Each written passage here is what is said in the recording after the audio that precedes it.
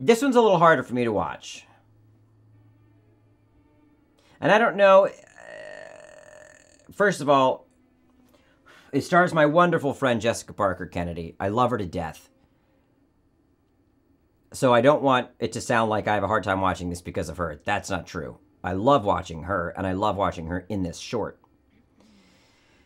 I have a hard time watching it because my intention with this was to make a self-tape feature during the pandemic.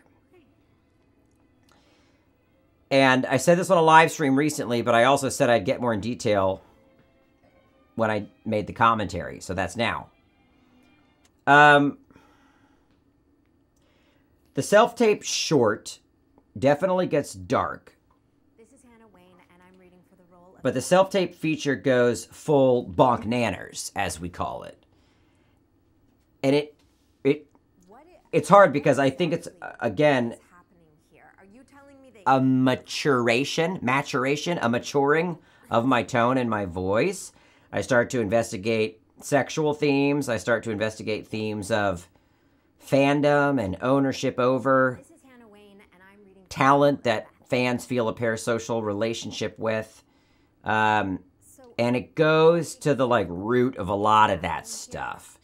And it really becomes like a full-on psychosexual horror. And it's violent, and it's fucked up, and the language in it is like fucking Rob Zombie times 10. And full transparency, I could not find an actress that wanted to enter into that experiment, and that's okay. You know, it's a lot to ask somebody to shoot something that has that kind of range of exploration and even depravity, and then say, we're just going to shoot it, just us two, on a cell phone. Promise, it'll be great.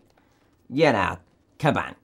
It was a lot to ask, and so I guess I feel a little foolish when I watch this short that I didn't write a feature that would have gotten more excitement around it. That it was something so dark and so fucked up. But it was one of the first times I've felt that maybe the writing of the thing was the purpose of the thing.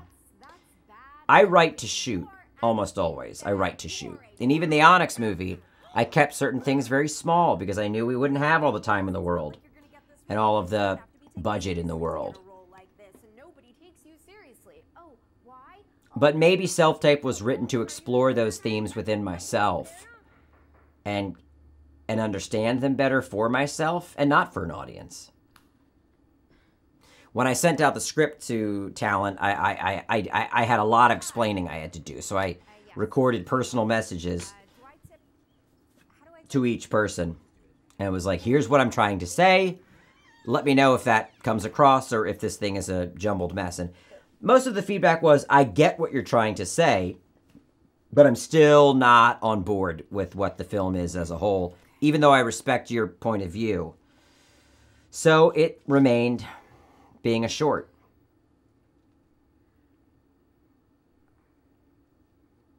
I like the kind of technical restriction of, you know, you don't hear him at first, but then once she brings him in, you hear him a little on her mic, but you don't really fully hear him until she mics him, and then you're living in that, and you're living in what the cell phone catches and what their lav mics catch, which leads to a really fun thing of, you know, his lav mic picking up his dialogue while he's talking to himself, going to the car, etc.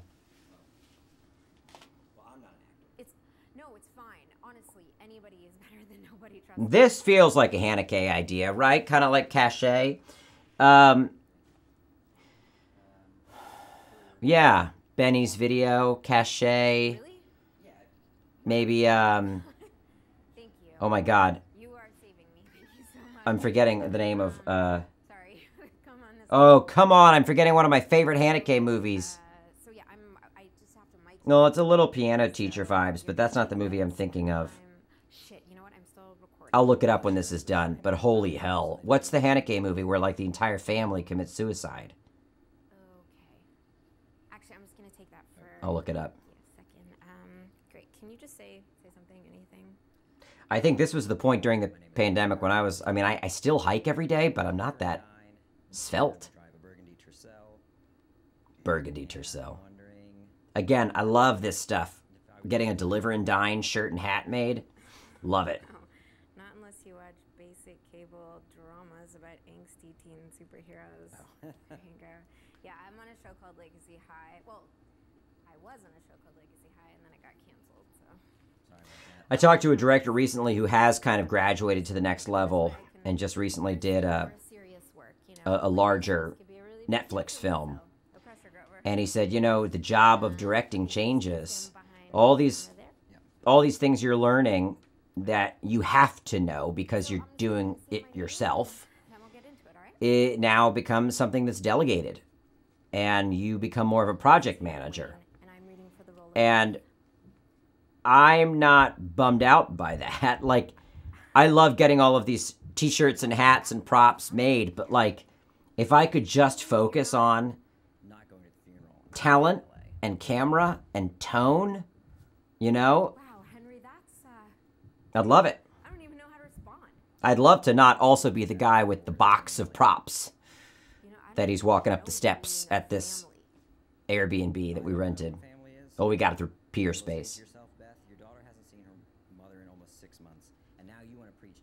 But I think this works. The experiment here is, you know, can you build enough of an elevating suspense or story with one frame, which Class, does that make you think of anything else? Worm, right. You've arguably got one frame to work with. The frame changes, but that's part of the escalation is your POV will always be the cell phone on this tripod that she has placed here. Who takes the tripod, who owns the POV, changes, because those are some of the only elements that can change within this restriction. Do you mind if we just run through it one more time? Sure. You know, it's like you start off by just... Yeah, I was supposed to... I mean, it's the same with a lot of the more experimental shorts that we've gone through. What within the confines can be rearranged? What within the confines can be heightened? And that's how you find your structure to still give it, like, the basics that a story demands. I thought you did a great English accent in episode 501. Oh, that's a fun turn. He said he didn't know her show. But now he remembers a very specific episode and moment from her show. I like this. I like this little turn. And he spoke through you. So you're betting that the audience will at least get to this point, because here's one of our first little spikes.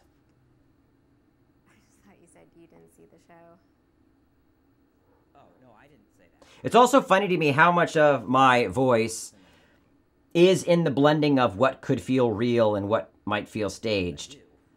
And it's funny that that's even in the creation of Onyx. I don't often think of my Onyx work bleeding into my filmmaker work.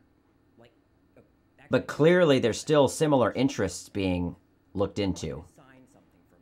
The idea that you could make the news reports feel real.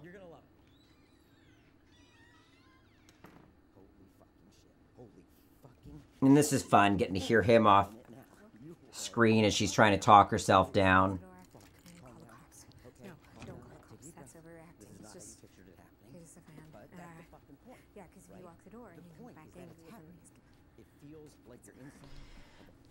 I mean, I think like a lot of people, I was really restless during the pandemic, and I was like, I need to keep shooting. I need to keep exercising. And I'm so glad Jessica was down to do this, because it stretched me a lot. And it was fulfilling, because I think as a piece it works, even though it didn't lead to the feature. And then here we go. We're back in the same, can you ground the absurd? Can you? Can you ground the absurd?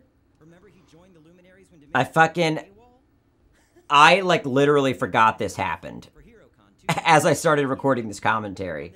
I fucking forgot. I had this costume.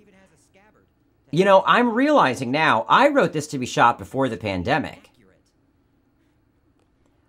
Because I had this commissioned and built before the pandemic. And it sat in my office for months.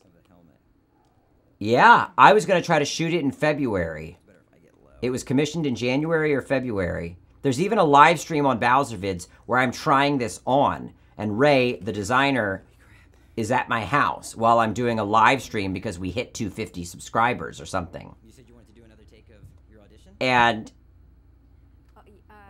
no, I really like the last take, actually. and then in June, we finally thought, okay, 2 actors in a house, as long as we get tested, we could pull this off. And then we did it. This is a lot of fun, actually. I'm having a lot of fun. It's a funny cut. And action, Hannah. Ugh, all of a sudden he's in charge. Obviously, it's a comment on the White Knight, the man that feels like he is here to save a woman when he actually has malicious intent toward that woman. Or wants something in return. I'll be right back. Okay, yeah, Okay, totally. great. Do what you need to do to refuel and knock this next one out. So there's a cut when I lift the tripod, I believe. Or the cut happens when I lift the tripod or when I swing toward the kitchen. But I matched a cut in there somewhere so that we could take all of that as Act 1. Yeah, I don't know. There is a cut in there, but compliments to me, I guess. It's pretty seamless. This was the hardest scene to film because, When your name came up in the app, I couldn't believe it. you know, you want it to feel like he's not intentionally filming her, but he is he is filming her because the whole thing is about him seeing her through a lens and him seeing her on television and romanticizing and even fetishizing that. It would not be the But it's fun to make it feel a little incidental. I'm gonna have to ask you to leave. I'm really happy with the last take. You did great, and thank you. So, we're done. Look, it's I feel like this has a good engine behind it. Like, even as I'm rewatching it, Legacy High. Grover, I need you to even more than a lot of the other shorts, I'm engaged as an audience member in an unexpected way. I like this. I like the camera drifting off and just filming the But countertop. like I said, I'm happy with the last take, so we're good. And thank you, and you can go now. And then, of course, he gets tweaked. He's not happy with... We start to reveal, like, you know, he's a bad guy. Grover, if you don't leave, I'm gonna call the police. You can't call the police, Hannah. I'm holding your phone. God, do you know how insulting that is? After all that I've done for you? I thank you so much for your help with the audition. I'm not just talking about the audition. I'm talking about You know, everything this I've is... done over the years. I've done so Right, much and a you- guy losing his shit while he's dressed like a cardboard superhero knight. Calling you fat. I just love it. That's what I live for. I said it was That's what I bad. live I said it for. was unflattering camera angles. Give me more I of should have that. lost the regular DP that season. Gerard had gone to work on Insistent Criminal.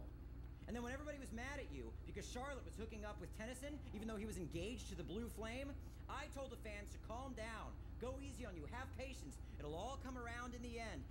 I think it's also important as an artist to see, even if your work has not received widespread exposure, you've got to constantly be creating so that everything feels like it was building, Notice it was you, and I'm sorry. so that you don't feel like these projects have no worth.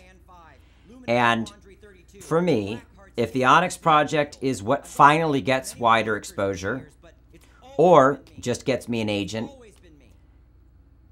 all of these will have led to that. My confidence behind that project is directly tethered to each of these shorts that we've watched over the course of these 3 videos. And that's why, as an artist, it's important to continue to create no matter what it looks like the outcome will be. You must have a favorite. Don't let your muscles atrophy, and Filming a scene from Legacy High. taking action and creating is what gets you out of your head, and it's what breaks that stasis, or that threat of stasis. Because you can sit around all day and be like, so what if I make that short? Pfft, no one's going to fucking see it. Got it. Oh yeah, so what if I make that proof of concept? No one's going to want to make the feature. Pfft.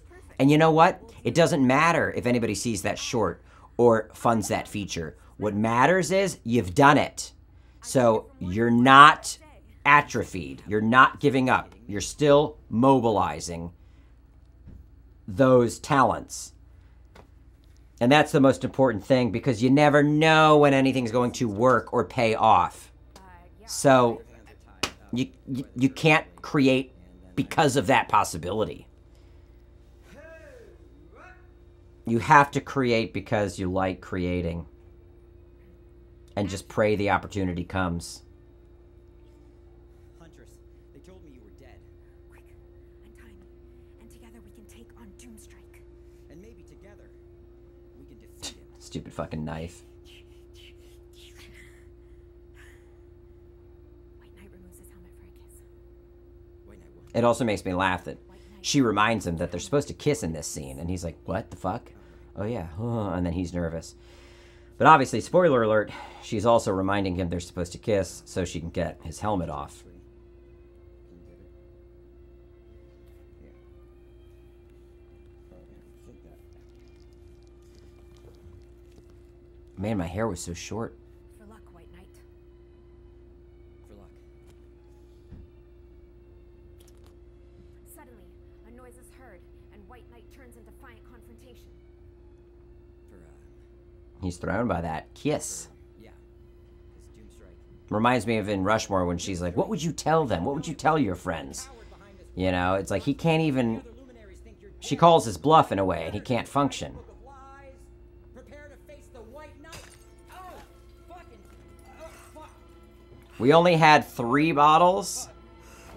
And I think the first one, it was almost like it came through the frame too fast. And it broke so hard it cut up my head. The second one, we slowed down and we realized she needed to kind of show it to camera for a beat before it came crashing down, but then still was a little too quick, I think. But the third one was perfect to see. Wine bottle. Oh, so even within these confines, you can foreshadow because she's been drinking the whole time. Audio has told us that she's gone off screen to sip wine in order to get confidence to do her audition. It's fun to investigate within confines. I'm sure it would also be fun to investigate without confines, but for now we investigate within confines. Does this sound familiar? Blackheart's king with This is a reshoot. Fuck you for not writing me back, you ungrateful bitch. You better hope I never Figuring out this ending, it always ended with him tied up and her in control. ugly. And it being revealed that him saying he went by the name Blackheart's King was actually him accidentally giving away his identity as one of her harassers, her online harassers. But we did not have her stab him. We came back and shot her stabbing the shit out of him. Originally, it just ended with her taking out the knife and saying, do you believe in synchronicity? But then we realized, oh yeah, it needs to be her back in front of the camera trying to finish her audition. And I don't know why I didn't come to that idea earlier. It took shooting it and looking at it and then realizing it needed a different ending that went just a little further. You know, I think that's a great short. This whole series of me doing commentaries is just me going, I think that's a great short. I don't know why I don't have an agent, why I'm not more successful. I like that short too. Oh, another one. I like this short I made too. Huh. Hopefully I'm not delusional. Hopefully all of you like these shorts too. All right, Thrill Me, also known as Terror on Tape. Love this idea too. Here's another example of why you can't make stuff with too much expectation placed on it, because we made this short about a haunted VHS tape, and not 3 weeks later it was announced that Seth Rogen was producing a horror comedy about a haunted VHS tape. Hey-o! All right, well, put this idea in the fucking trash. You know, that's just how it goes. It's how it goes. It was something else we could shoot during the pandemic. Happy to have you, Morgan. Happy to have you. Super excited. It's also always annoying when you have an idea, but something comes out between when you had your idea and when you got your idea out, and everybody thinks it is derivative of that idea. Like, I had this idea for a long time. And then that movie Host came out on Shudder, did gangbusters. And then when this finally came out, they were like, oh, I'm getting Host vibes. That's fine. I had not seen Host when we shot this. You know? You gotta love a Puck cameo. Freddie wants to be on stream. Buddy, no, you can't do that. Hold on, let me just get rid of Freddie. I'll be right back. He's so cute. Sorry about that. Thank you. Shout out to everybody on my channel that showed up and did this chat so we could capture it live. Okay, so Morgan, why don't you tell people Man, am I even gonna have enough time left on this card to get through? VHS is so Hopefully I do. Right. Okay. So when Cybergirl was released theatrically, it had a very short run before heading to VHS in 1987. Sound design so clutch on this. Mike Gallagher yet again. I think we lost her. Fright Night on the TV. Hey, guess what's on my TV right now? Fright Night.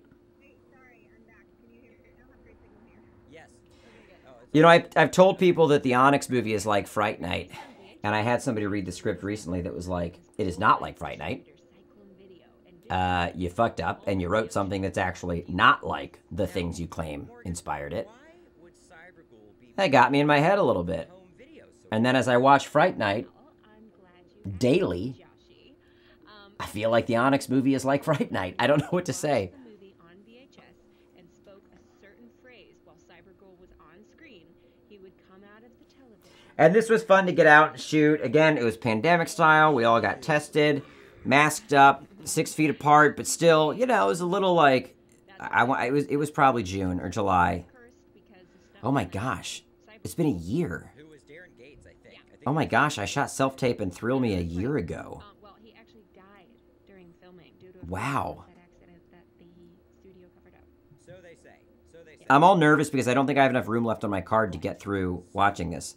After But I scouring desperately want thousands of it to. forum mentions, eBay pages, forums galore. I finally have in my possession Love getting this stuff designed. The Cyberghoul poster, the Cyberghoul VHS. I love it. I think. It just arrived on my doorstep this morning. Wait, so you don't even know what's in there? No, I have no idea what's in here. It could be It could be fucking a copy of like Leprechaun 6. it could be. This could be a $500 Leprechaun copy 6. of Back to the Hood. Honestly, that would be money well spent. Wow. What? It's Cyberghoul. It is Cyberghoul. This is the original box art. This is the original painted illustration. Oh, Jesus. Holy hell. I'm pretty sure Che, my illustrator buddy, did that box art. On my end. Can you hear me? Yeah, I can hear you. Holy crap. I can hear Okay. you. What was that? I have no idea. Is the stream still up? We're still good. Yeah, I think we're good. Live stream, baby. Live stream, baby. We're living it. We're in it. Okay. Moment of truth. So, Morgan, there are. I think we'll get through it on this card. Maybe not. Properly invoke the curse, correct? Yeah, yeah. So this is from Reddit user Altered Beast James, who said, "You have to go to the scene where Detective Chambers sees This could easily be a 60 to 70 page Thrill me. virtually shot film. well, I guess they need I mean, I tell you, one of the things that sucks is like, and I know that having an agent doesn't solve every problem, but you make something like this, and if I had an agent, maybe I could have sold this idea during the pandemic. I want every. I mean, I guess not because Seth Rogen already did it, but Oh my god, yeah. as an indie, unrepped filmmaker, you just kind of sit here and make things. And as I said a few minutes ago, that's what it's all about. You just gotta be happy making things. Even though I'm just sitting here going, yeah, but if I had an agent, I'd be making things and then getting meetings and pitching, making the feature version of those things. But ultimately, what I said holds true. You've got to be happy just creating. You'll drive yourself mad as I've been driven, if you fixate on the outcome. And it'll also stall you out from creating further. And you never know when the project that's going to help lead to a professional breakthrough is right around the corner. Jesus Christ, I hope that's the one. I think we're back in business. We got a minute and a half on the card. How much time is left in the movie? Let's see. The card's going to get full right before the end of this movie. Ooh, tension! Love that. That's fun. It's a fun thing. I'm sorry I'm sweaty, and I'm covered in sunscreen from my hike today. But I'm, you know, it's warm in the garage.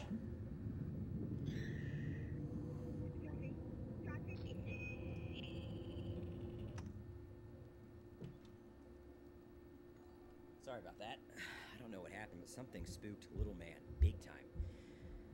Oh, great. And we lost Morgan. Okay. And we lost Cyberghoul. Awesome.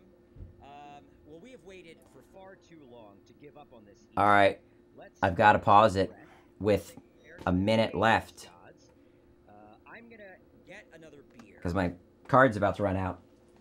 2 seconds. All right. Sorry about that. In the time between when I paused Thrill Me and now, I went and took a shower and got ready for bed. So now I'm in my jammies. Okay, let's finish up Thrill Me. I'm going to take all of you with me. Let's do it. All right, and maybe by the time I'm back, Morgan will have reconnected and I won't be doing this stream. I also love coming up with fake names for horror movies. Chat is going wild. Gator Chainsaw, is that one of the ones that I say in this? Did you see the hand? Did I see the what? Gator Hacksaw. The fuck is chat talking about? All right, how about this, chat?